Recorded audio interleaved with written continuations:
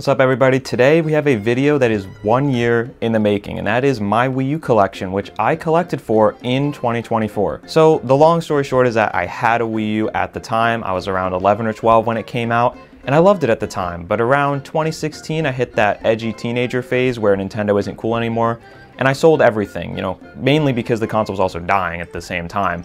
So I sold everything and didn't really care, just sold the console, all the games and everything. And that was pretty rare for me. I almost never sell games like that. Most of my collection is just stuff that I've kept throughout the years. And then like 5 years later, I started to like Nintendo again, and I met someone who had a big Wii U collection, and I was looking at all the games and I was like, man, I had every single one of these games. So it really started to bother me that I didn't have them anymore, because it really was pretty much the only console and set of games that I had in my life that I didn't have anymore. So at the start of this year, I set a goal to buy back my entire Wii U collection, and as you can see, I would say I achieved that. So first I'm just going to talk about every game and what I thought of it at the time, what I think of it now, what it was like to buy it back. And then at the end of this video, I'll talk about what it's like collecting for Wii U in 2024 and why I think it's actually a pretty good console to go for.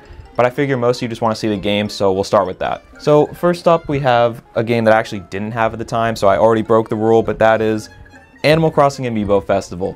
I didn't have the game at the time because I really just wasn't interested in Amiibo cards. I love the Amiibo figures, I collected tons of those, but I wasn't too interested in cards. Plus, this game is stinky, it's not good at all. There's much better party games on the Wii U that don't require you to tap a card on the gamepad to play it. However, it's also the only Animal Crossing entry that the Wii U got. And you wonder why the console failed. But yeah, so it just kind of made me want it because it is the Animal Crossing game on Wii U.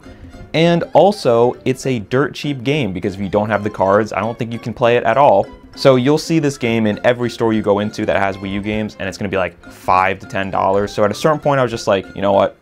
I'll buy it. I'll add it. After that, we have Batman Arkham City Armored Edition. I remember when the Wii U was coming out, this game was such a big deal. Nintendo pushed it so hard. And I mean, it made sense. Arkham City was one of the biggest games that had come out in recent years at that time, and Nintendo didn't get it at first. So it was pretty big to get this. It's a fine version of the game, nothing too crazy. I don't know that it was really worth all the marketing they gave it, but at the end of the day, it's a good version of a fantastic game, and it was really cool at the time as a Nintendo fan to be able to play Arkham City. If you have tons of other consoles at your disposal, I wouldn't really say there's any reason to play this one, but if you only have a Wii U in 2024, it's a great way to play it. After that, we have Bayonetta 2, and I absolutely love this game. I love it so much, and it's probably one of my favorite action games of all time, honestly. I'd have to think harder about where I would really put it, but it's up there, like top 5 at the very least. I think it's an absolutely perfect game. It's everything you could want from an action game like this. I also love Bayonetta 2 just because the story behind it, what it was like to own a Wii U at the time and see Nintendo basically save this game. And it was so strange for them, right? This M-rated, violent, sexual game, and Nintendo comes in and decides to publish it. It was just so strange. And now, 10 years later, we can look back and see that Bayonetta became a Nintendo franchise out of this. They made Bayonetta 3, they made that spin-off game on Switch as well. She's in Smash Bros and stuff, and so it's just really cool as someone who was there at the time following this game getting made and thinking it was so weird to see what's come from it. If you do buy this game secondhand, make sure you get the version that has Bayonetta as well, because this came with Bayonetta 1 and 2 on Wii U, which was an awesome value at the time because the first Bayonetta game is great as well. Next up, we have Captain Toad Treasure Tracker, and I really like this game as well. It's such a cute little game. This came from Super Mario 3D World, which had the Captain Toad levels, and they made it into a full game, and this game is really, really cute. And I feel like this is one of the examples of a game that is on Switch, but I would say you should play it on Wii U. It just kind of makes more sense with the controls, the touchscreen and everything. Obviously, it was made with the gamepad in mind, so this is one of those rare cases where I would say you may want to play this on Wii U over Switch. And then we have Donkey Kong Country Tropical Freeze. Just an amazing game. I remember people were kind of like mixed on this one at the time. They just felt like it didn't do that much different, I guess, but I think this game is great. I think it's genuinely one of the best 2D platformers I've ever played. I love that these games are still difficult. They didn't, rein them back in or anything like that from what you would expect from Donkey Kong Country. The game is beautiful. It's great. I love this game. I really do. Next, we have DuckTales Remastered, which I did not own physically at the time, but I did have it digitally, and this game is so great. They did such a good job remaking the NES DuckTales game. I remember being like weirdly excited for this game at the time. I don't know what made me so into it because I'm not really a big NES guy or anything like that. I don't think I'd ever played the original DuckTales, nor did I care about the show or anything like that, but for some reason I got really excited for this game at the time, and it did not let me down. It was great, and I just also think it's awesome that it has a physical print at all. I think that's really cool, and I'm happy to have this in the collection. After that, we have a game that frustrated me in this collection because it's Game & Wario, and this is another bad game. I don't want to ever play this game again, and I had it at the time, and I sold it for probably, what, $10, and it's now worth like $80. This game, I did not want to pay that, but I had to because I had to complete the collection that I had at the time. And yeah, this game just isn't good. I don't know what they were really thinking with this game, honestly. It doesn't really have any of the qualities that you would expect from like a WarioWare game, for example, and I love WarioWare games, so that was pretty disappointing. And it's just really a bizarre concept in general. Obviously, they were trying to make use of the gamepad and everything, but it's just not a good game. And I guess it was really low print, that's why it's expensive. I had to search for this one for a while because a lot of places would kind of overcharge for it, but I finally found it for $80 on eBay eventually, and that was considered good. So this game upsets me because I owned it at the time and now I paid $80 to get it back, and I never want to play it again.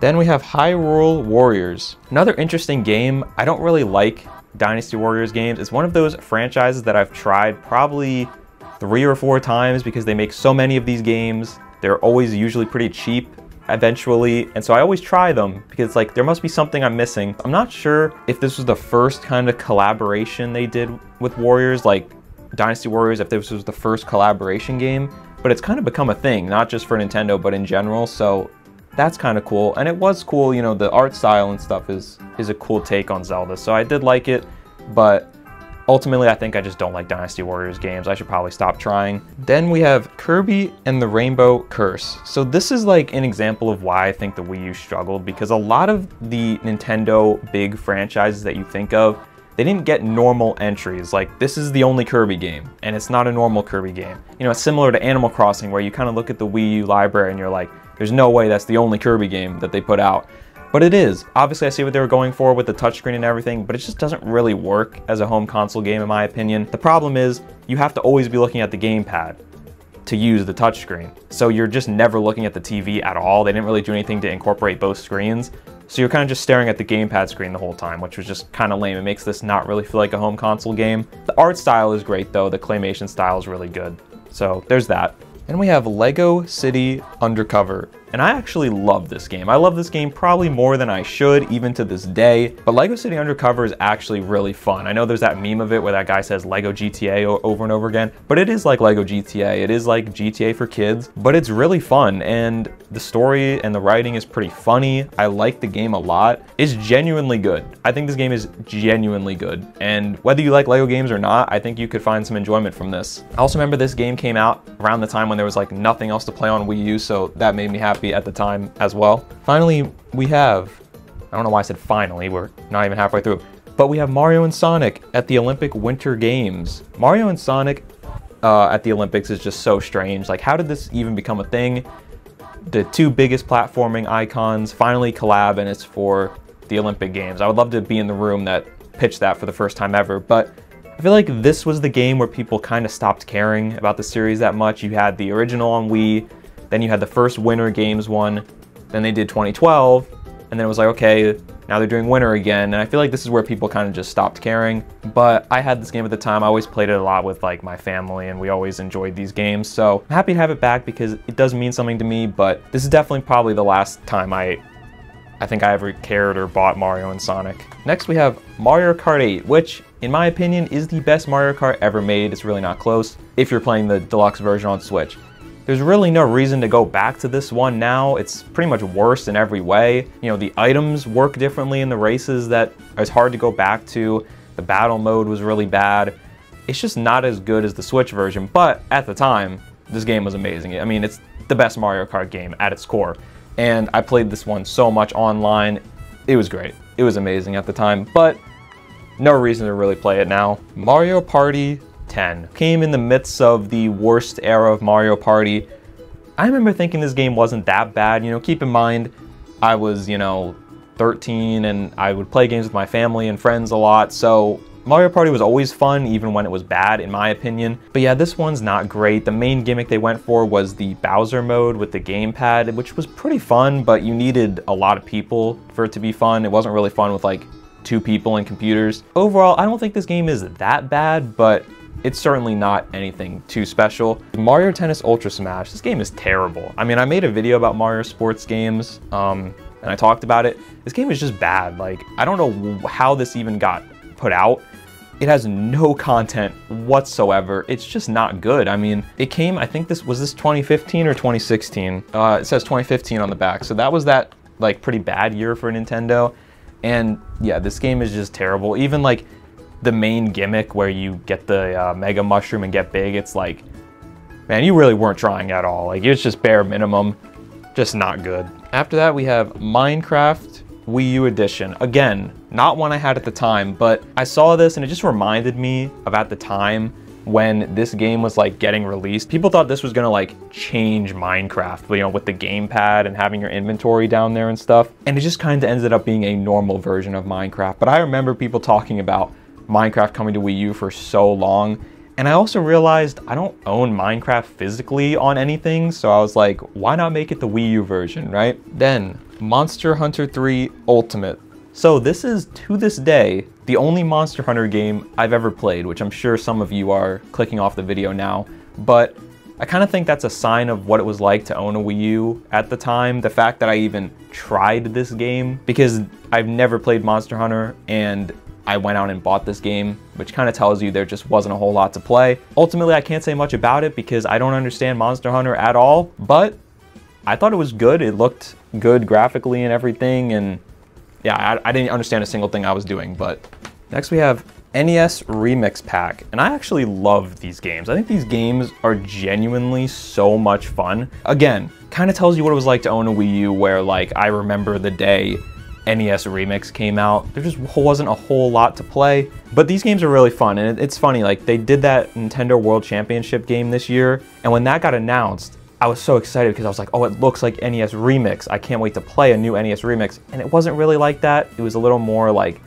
normal, whereas this one tries to get a little more wacky with it. And I actually picked this game up not long after World Championships because I was like waiting so long to play NES Remix again, and then it wasn't really like that, so I got this, and it's so much better. New Super Mario Bros. U. The New Super Mario Bros. Series obviously gets a lot of hate. I always liked it. Again, I was a kid at the time. It was made for me. It was simple Mario games, and I always thought they were fun. And having this day one as a launch title was cool as well. I believe this came out the same year as New Super Mario Bros. 2, which was definitely a mistake, I think, on their part. They should have spread those out. Having 2 in 1 year was just ridiculous. But we have New Super Luigi U, which I love that this got its own version as well. There's a version of Mario Bros. U that has both of them, but I searched pretty hard to find this because I wanted it on its own. I think this game's better than the original. It's really fun. It's much harder. I remember playing through this game and feeling very accomplished when I beat it at the time, because it's not easy and it's a really fun game. Then we have the game that came with the Wii U Deluxe set, which was Nintendo Land. And I really like Nintendo Land. This game is really fun. It was really fun playing it at the time with my friends and stuff, and this game was obviously trying to be like Wii Sports, you know, where it teaches you kind of what this system is going to be about and why you should be happy that you bought it, show it to your friends and make them want it. And ultimately it kind of failed to do that. It wasn't like Wii Sports, but I think this game is really fun. The Mario Chase mode, I remember playing that so much, the Animal Crossing mode, and I also liked that they had games that could be played single player, because that's something that you don't usually see from like a pack-in kind of peripheral style game, you know what I mean? I think Nintendo Land's really, really fun, especially if you have people to play it with now. It's a good time. I kind of feel bad that it didn't really achieve what they wanted it to, because I do think it's fun. Paper Mario Color Splash. I remember thinking this game was so weird because they kind of just released it out of nowhere. Like, they really did not market this game very much. I remember like I think they may have just like tweeted it one day like, oh, this is coming out. And I was like, okay, I can't really remember anything that happens in it, and I just don't like it all that much, honestly. But I wouldn't say it's like terrible or anything. Again, a game that's only on Wii U, hasn't got ported anywhere, probably never will. Pikmin 3. Pikmin 3 is still personally my favorite Pikmin game. I just love this game so much. I think part of that might be nostalgia because I remember being so excited for it. It was the first really like big Nintendo first party game that came out after the Wii U had been released, so that definitely helped. And I also remember thinking the graphics were so good, you know, obviously Nintendo's first time having an HD console. I really like Pikmin 3 a lot. I think this game is so good. Pokken Tournament, a Pokemon Tekken crossover. This game is really bizarre. I think it's fun. I never got that into it. I honestly never understood what I was doing that much, but I love that it exists because it's just so weird. Next we have Rayman Legends, which if you watch my channel, you know I love Rayman, and Rayman Legends is one of my favorite 2D platformers ever, but this game also broke my heart so much, and if you were a Wii U owner at the time, you know why. This game was about a month out from launch, and it was going to be a Wii U exclusive. It was going to be a big game. It was coming early 2013 when there wasn't much else to play, and Ubisoft said, hey, our zombie M-rated game didn't sell very well, so we're not going to release this the way we said we would. We're going to delay it 9 months, and it's not going to be Wii U exclusive anymore. I didn't really care about the Wii U exclusive part, but delaying it 9 months when it was a month away from launch, that stung so much because I was so excited for this game. But I waited the extra time and bought it, and it was so worth it. This game is just so good. I said it was one of my favorite 2D platformers. Honestly, it's probably one of my favorite games of all time. I love Rayman Legends so much. I bought it probably 2 or 3 different times, probably 3 or 4 different times now because I had to rebuy it. But every time I've rebought it on, you know, PS4 or Switch or wherever, I play through it again all the way through. And I don't usually replay games, so I think that says a lot. I love Rayman Legends so much, even though it broke my heart. Next we have kind of a random one, which is Runbow Deluxe Edition. I have actually never played this game before. I believe it's like a speedrunners style game where you race people. And it is also sealed, which is not something I usually care about. I don't collect sealed games. I like to play my games. I open them. But the price wasn't much different, and I hadn't seen this game the entire year collecting Wii U, you know, going to different stores and a game convention and stuff. I had never seen this game, so it kind of just made me want it. And I also saw on the back here that it has indie game characters, which Bit Trip Runner caught my attention because I love Bit Trip so much. So I was like, you know what? This is kind of a cool game to have. And it was only on the eShop, so to have it physically is cool. I think it is on Switch though, so it's not, you know, lost media or anything, but kind of just a random cool one that I found. Scribblenauts Unlimited. So I don't know if Scribblenauts is like obscure or not. I don't really know if it was popular, but I loved it so much. I had the 2 on DS. So excited for this one. Getting it on a home console was awesome. The Wii U was a perfect match for it. Scribblenauts is just one of those games. I might make a whole video about it at some point. It just really worked for me as a kid. I loved it so much. It was so fun. I didn't like the one that came after this, the DC crossover one. That one was lame. I didn't even rebuy it because I really don't care about it. And this was pretty much the last good Scribblenauts, and the series kind of died after that, which makes me sad, but I would love to see it come back someday. I love Scribblenauts so much. Next we have another game that I feel like in a weird way kind of like was one of the defining games of the Wii U, which was Shovel Knight. I remember when this game came out, it was such a huge thing, and Nintendo really embraced it, you know, making the amiibo and stuff like that. Shovel Knight really kind of exemplifies something that was really cool about the Wii U, which is that indies really dominated in a way because there wasn't always a lot to play. So indie games could come to the system and get a lot of attention. I mean, you could say the same about Runbow that I just showed. And I think it's awesome that there was a console that indies could kind of come to and get a lot of attention. And Shovel Knight, I mean, was this only on Wii U when it first came out? I want to say it was, which is kind of crazy. It blew up. It became a huge game. The company's still around. It's a series and everything. And like I said, Nintendo embraced it. And Shovel Knight was just a really awesome game to get at the time. Once again, I love that it got a physical print and everything. This game is great. Sonic and All-Stars Racing Transformed. I just remember with this game, it had got announced like kind of around the same time as Mario Kart 7, and they both did the same kind of thing where you could flip from water to air to racing, and I just pictured the Sega developers just being so pissed because they probably thought like, oh, we got this brand new idea that's going to beat Mario Kart, and then they did the same damn thing at the same time. So I always thought the game was funny for that. Yeah, this is the game with Danica Patrick and Wreck-It Ralph. So can you play as Danica Patrick and Wreck-It Ralph in Mario Kart 7? I didn't think so. Sonic All-Stars Racing clears. That is actually a fun game though, jokes aside. Sonic Lost World, the Wii U exclusive, or actually it was on 3DS, but the Nintendo exclusive Sonic game. A very weird game, a very weird game. It's just one of those examples of Sonic where it's just like, man, they do the weirdest stuff sometimes. I didn't like this game that much, but I didn't think it was terrible. I kind of liked how it looked, like the visual style and everything. But honestly, I don't remember that much about it to really give you a definitive opinion. Splatoon. Splatoon is just another example of what a weird game to put out. And it became huge. It became one of Nintendo's biggest franchises. I think Splatoon is so awesome just for that simple fact that this bizarre idea that started on the Wii U became one of their biggest franchises. I just love that. And this game was genuinely so much fun to play at the time. I played it a lot. I never really got into Splatoon 2 or 3 though. I don't know, I think I just kind of missed it. But Splatoon 1, I played a lot and I really liked it. I think this game is so fun. Next up we have the Star Fox games, which Star Fox Guard I never really played. I don't really get it. I don't really know why they did that. But Star Fox Zero is the main thing. Oh, by the way, at first I was like, I'm not gonna buy Star Fox Guard because I don't know if you can tell, but it's like weirdly off-colored white, which really bothers me. But it was actually hard to find Star Fox Zero without Guard. Like they're almost, like people just kept them together always. So at a certain point I was just like, screw it. Star Fox Zero, not a good game. The controls are horrible and it's just not that great. You know what I've noticed about Star Fox, by the way? Why do I feel like they always support Star Fox on the consoles that fail? Like GameCube got a ton of Star Fox games, Wii U gets a Star Fox game, but like the Wii never got a Star Fox game. The Switch never got a Star Fox game. It's like, I kind of felt the same way about Pikmin also, although they finally released Pikmin 4 on the Switch, but it's like, can we get a Star Fox game on a console that like succeeds for once? I'd like to see that. Then we have Super Mario Maker, and this is a really terrible like beat up copy, so I might like buy a new one at some point because it's such a cheap game, but Super Mario Maker was awesome. Just one of those games that I feel like everyone like always knew would be good, but we never thought would actually happen. And it was just so great. And I personally think it's better than Mario Maker 2 just because you had the gamepad to make the levels. It was much more intuitive. It just fit better.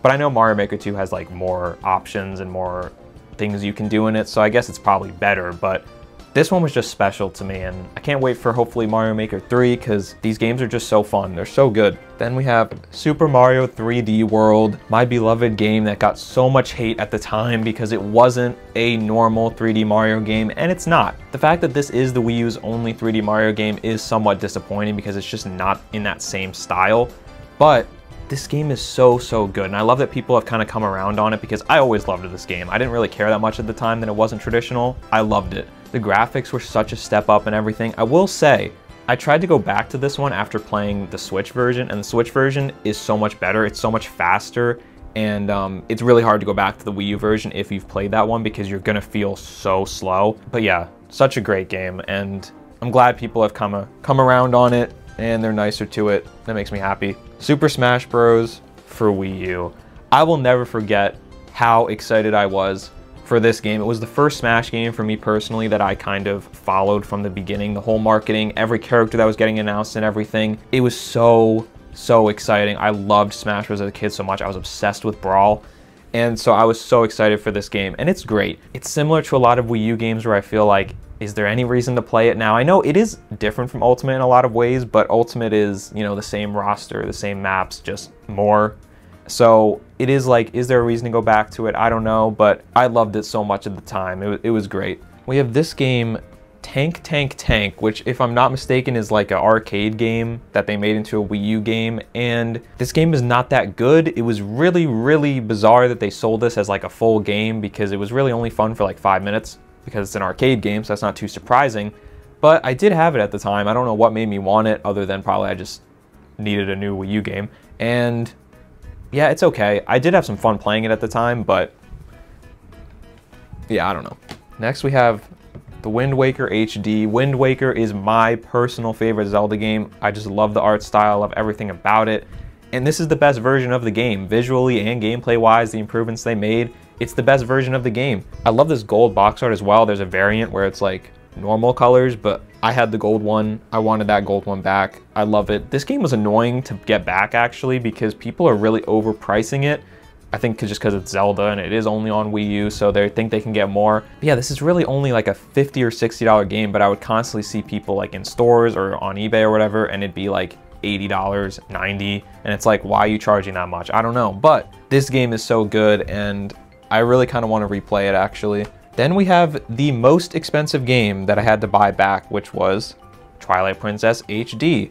So again, only on Wii U. I believe this is probably a lower print because it came out pretty late in the Wii U life cycle, and that's why it's more expensive. I'll be honest, I don't have that much experience with Twilight Princess. I've tried to play it on Wii when I was even younger, and I was just way too stupid. I did not understand anything.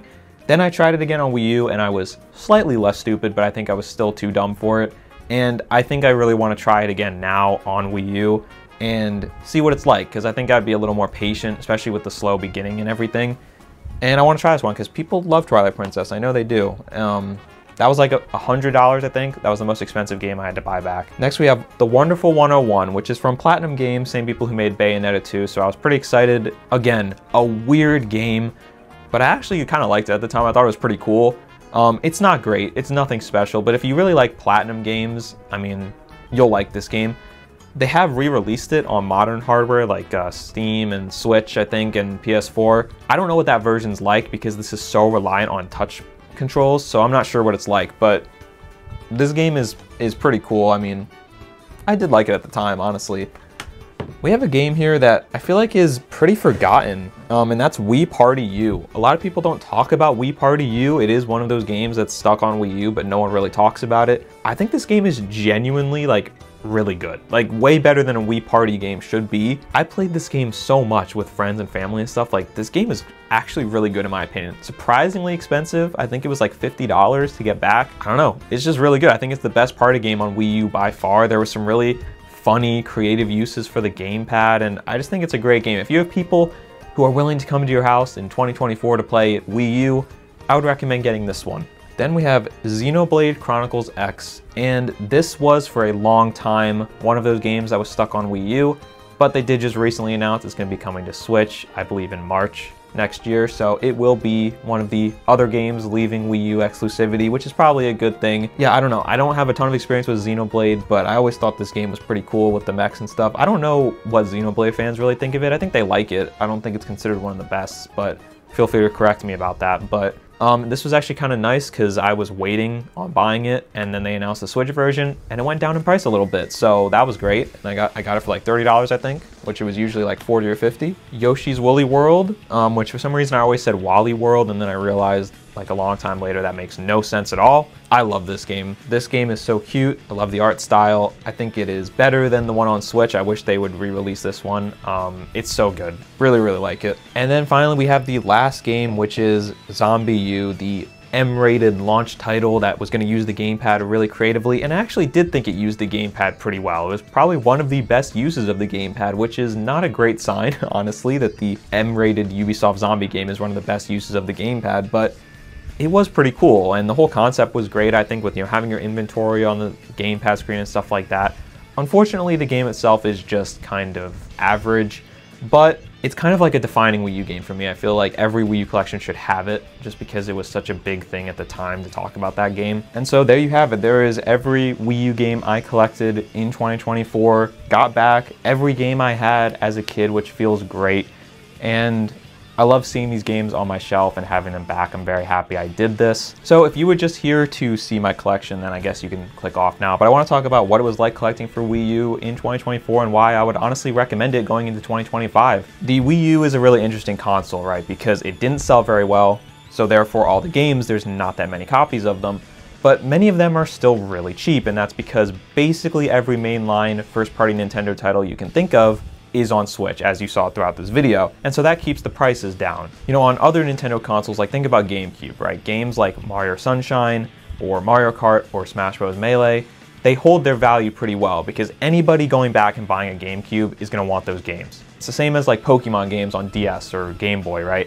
They hold their value, but despite those games selling really well, they're not rare or anything, but they hold their value because everybody who buys that console is going to want it. Whereas with the Wii U, you don't need a Wii U to play these games. A lot of them are on Switch, and so most of the games you see here are you know, $5, $10, $15, $20. There's not a ton of games here that are expensive. There's the exceptions like Game & Wario, the Zelda games, but for the most part, you're gonna be paying no more than $20 for most of the games you see here, especially if you know, look for better deals. You know, there's a couple like $40, $50 games, but like for the most part, it's a really cheap console to collect for. You can get a big collection for not a lot of money.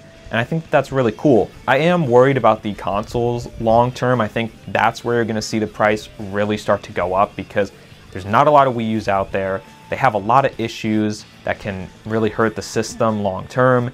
And it doesn't function without a gamepad. And there's only as many gamepads as there are Wii U's. So if one of those two things breaks, you're out. And so I do think you're gonna see the price go up on the consoles because they're gonna have to have a working system and a working gamepad. But for the games themselves, I don't really see the price changing much. I think they're all gonna kind of just stay where they are. The Wii U is just such a bizarre, weird console, and I always kind of favor consoles that didn't do that well. They're just more interesting to me, and they make me want to have the collections, and so that's why I did this. And I think if you have memories with the Wii U like I do, or if you're just interested in the system at all, I think now is a great time to do it. I think you can get a big collection for cheap. And also, if you're interested, modding is great on Wii U if that's something that you care about, because you can play pretty much every Nintendo console you can think of on the Wii U because it has compatibility with the motion controls, it has 2 screens for DS games. You can play all of those games basically how they're intended on Wii U, which is really, really cool. But other than that, that's pretty much all I have to say. This was a lot of fun doing this year. I've never really gone out and collected for a certain console. Like I said, my collection that I have is all games that I just bought at the time in the moment because I wanted to play them, and then I keep them. I've never really been like, here's my checklist of games that I want to go buy. So doing that this year for Wii U was really fun. I'm already having the itch to do it for another console. You know, maybe PS3 is one that's in my mind because I don't have a ton of those games. But you know, for now, I don't really have the room for that. It's probably better that I don't do that just for my money's sake, but I'm really happy I did this, bought back my whole Wii U stuff. And if you enjoy Wii U, a week after this video, I'm gonna have a whole video in my How to Save a Console series about Wii U. So stick around for that if you are interested, and thanks for watching.